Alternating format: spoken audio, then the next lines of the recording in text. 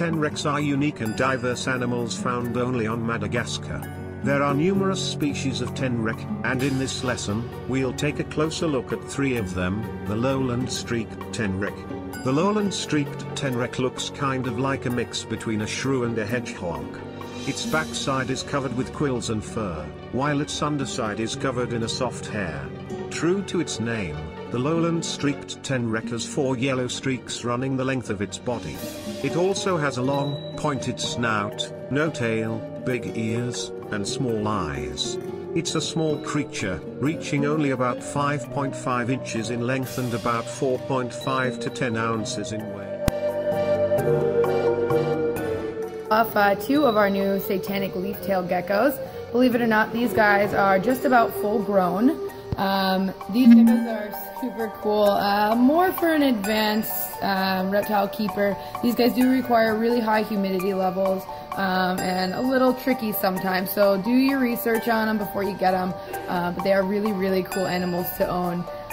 These guys are currently feeding on small crickets, and they are available on the website.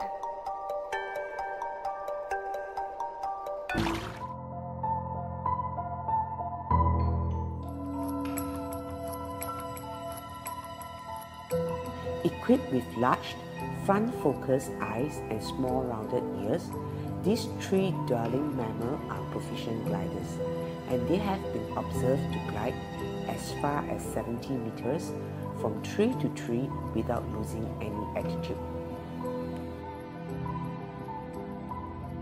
These small and nocturnal creatures are called colugo, also known as flying lemur. They have an enormous blanket of furry membrane that stretches from the side of its head right down to the tip of its tail.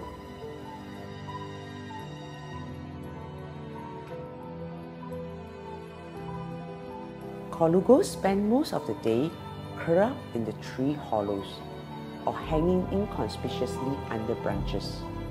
At night, colugos spend most of their time up in the trees, foraging to find possible mates and protect territory.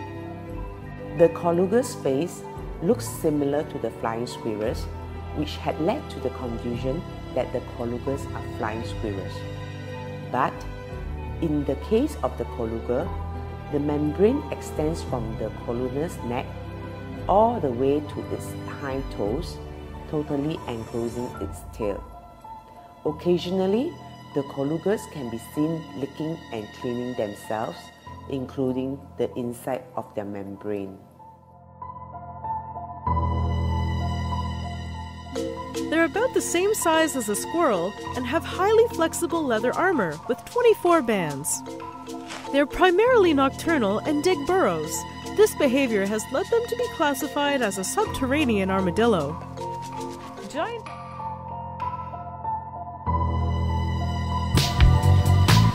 So, this is the Mata Mata, and it is a strange creature with a pretty good bite if you were to get hit by one. But this is a female right here, and we know that because she's got that little tail and her vent is close to the plastron, or the bottom of her shell. But look at that face. Now, is this not the most bizarre turtle you've ever seen? I mean, I think that this is definitely the most incredible looking animal, and I've been compared to looking like this. If you look back at season, it's because it's always smiling. If you look real close, you can see it kind of has this smile to it. But this animal right here is completely aquatic. Now, even though it's aquatic, it is actually a very poor swimmer. It actually is an ambush predator, and when it does decide to move, it just kind of crawls along the bottom of the river or oxbow or swamp that it's living in. They're found in South America only, and they are found in and around the Amazon and its tributaries. So this animal loves slow-moving, tannin-rich water. That's water that's got a lot of tannic acid in it from the trees and leaves. And in fact, this animal, the reason it's in the Galapagos tortoise environment in their water bowl is so you can actually see it. Because in its habitat, you couldn't even see this thing. It mimics so perfectly the dead debris and detritus